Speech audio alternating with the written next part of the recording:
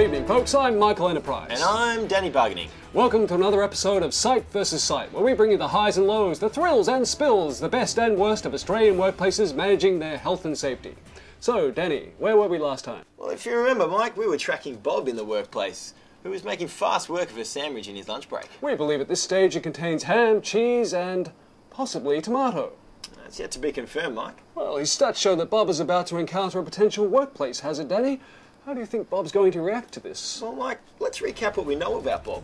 We know Bob usually works in the lab. And we know he enjoys a sandwich, but we also know this is a non-unionised workplace, Danny, so since Bob isn't a fan of rocking the boat, I think we may be able to guess his reaction too. Let's tune in to find out.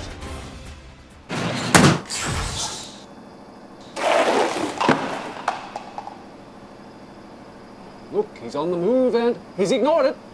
He's ignored it. That's actually a typical reaction by Bob in this kind of unorganised workplace, Mike. No surprises there, Danny. None, Mike. Research shows that union workplaces have healthier and safer conditions that factor in communication and processes so that workers like Bob will be equipped to report this kind of hazard. Oh, I'm afraid there are going to be consequences to this in action, Danny. Let's see what unfolds. Roast chicken, chicken fajitas, barbecue chicken, deep fried chicken, sauteed chicken. Yep, sauteed chicken. Lemon chicken? What's with the chicken, Danny? Well, Mike, this isn't any chicken these workers are talking about. They've each been promised a frozen chook as part of an incentive scheme imposed by management policy to reward no injuries in the workplace. It's been nearly 3 months now. No incidents. That's not entirely true, is it, Danny? No, Mike. There actually have been several injuries in that time, but the workers have been encouraged not to report it. That's why Jerry here has been hiding a broken toe for some time now. You often see this sort of activity in unorganised workplaces, Mike. So how's your back, Sam? What? It's just fine. It's absolutely fine, no problem at all. There's no need to cover my shifts. No need at all. How you boys? What you doing this weekend, huh? That's if we get one. Well, actually, I was planning on... my artery eye! Not the face! Ooh, I think we're going to have to see that one again in slow motion. Now, unfortunately, what's happened here, Danny, is a result of workers not being involved in all aspects of health and safety. If these workers were represented by a union-trained health and safety rep, this may have been preventable. Yes, Mike, we see this every day in these kind of unorganised workplaces. I'm concerned how, if at all, this otherwise preventable injury is going to be handled. Well, let's see what happens next, Danny. What you want to do, mate? Well, I don't want to cause any trouble. And I need my shifts right now. Yeah, I hear you, mate. And don't forget the chicken. It will be worth it for the chicken. You, Captain Jack. Ooh, what do we know about this one, Danny? As I'm sure you're aware, Mike, by law every workplace has the right to elect health and safety reps. In this case, management seems to have chosen Kylie here. But unfortunately for Darren, she's not the most qualified person to be in this position.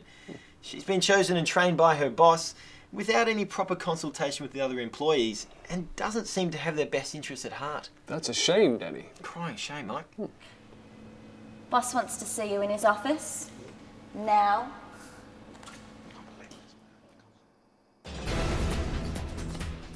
You wanted to see me? Damien. It's Darren. The D-man. D-train. Now then, let's powwow. Okay, Off the record, right? sure. You do understand we're just 1 day shy of the injury period, right?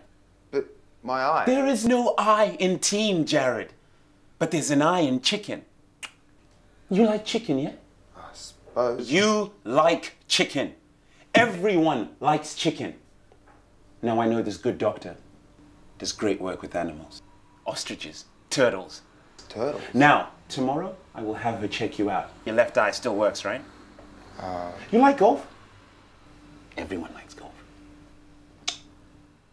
If you look at this care factor scale, Danny, you'll recognise that Darren and his fellow workers' rights aren't taken very seriously in this unorganised workplace. Yep, Mike, management seems more concerned about safety in its own right, but are probably more concerned about workers' compensation costs. Also, building the union is never one of management's goals. That's not great for Darren and co. No, Mike. So, me, myself, and I came up with a plan, Darlene. A blueprint, if you may. And my chosen one, Kylie, here, she'll sort you out. And I know you'll be impressed.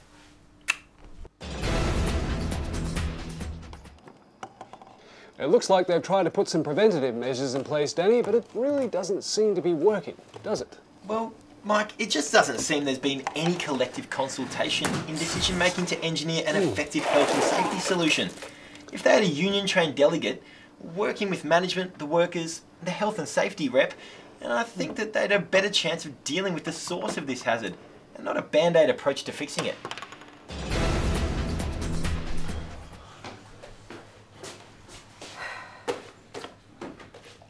I am so sick of this.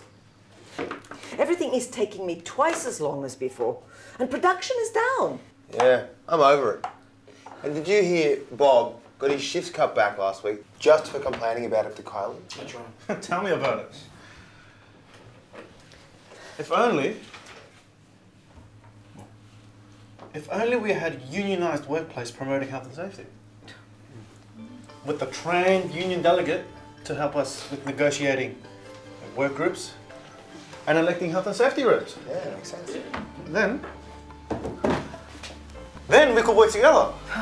Yeah. Work together for fairer, safer and just working conditions. Yeah. Yep. We need to nominate someone to stand for us. Yes. Yes, that is. Me? All those in favour of Sam as our nominee, say R. There seems to be a real turn of events here, Danny. It looks like that care factor scale has reached a tipping point in favour of our employees' rights here. Some definite changes to organise this working place are being put in place with this election. Changes for the better, Mike. Come in. Would you look at that, Danny? In she comes, the elected delegate, now union trained, supported by her members. She knows their rights and she now seems to be working with the health and safety rep, working together for better results, for a safer and healthier workplace! Now about that enterprise collective agreement. Well, that's it for us tonight, folks. Looks like another win for unionised workplaces everywhere. Looks like now they'll solve the problem and help keep their workplaces healthy and safe. Thanks for tuning in. We look forward to seeing you next week. I've been Michael Enterprise. And I've been Danny Bargaining. Good night, Mike. Good night, Danny.